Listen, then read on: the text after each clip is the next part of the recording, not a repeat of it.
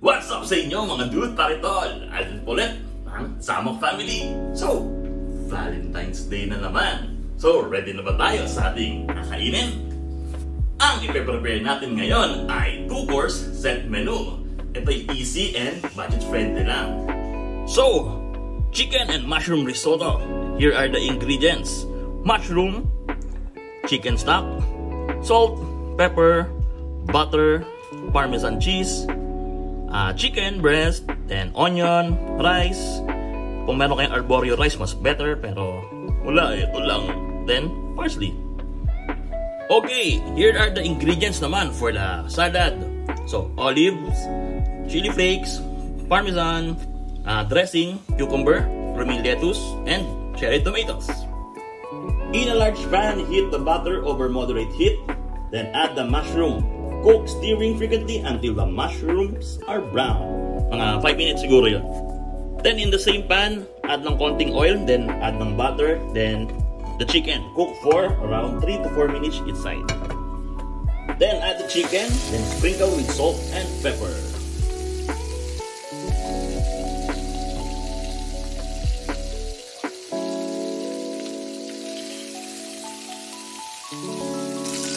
Then remove the chicken.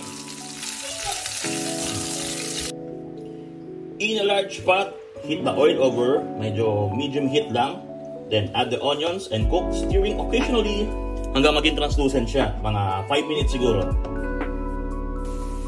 Then add the rice. Tutustahin lang natin yan.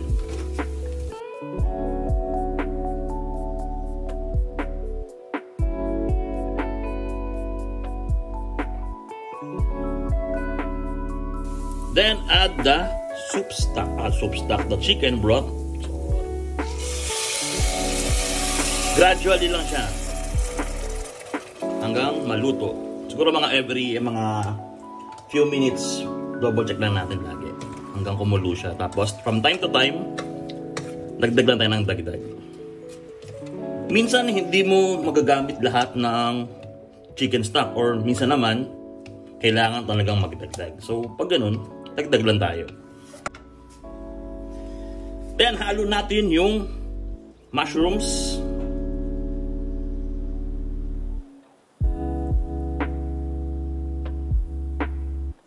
Then yung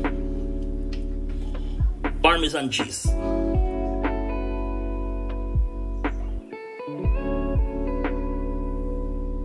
Then add parsley.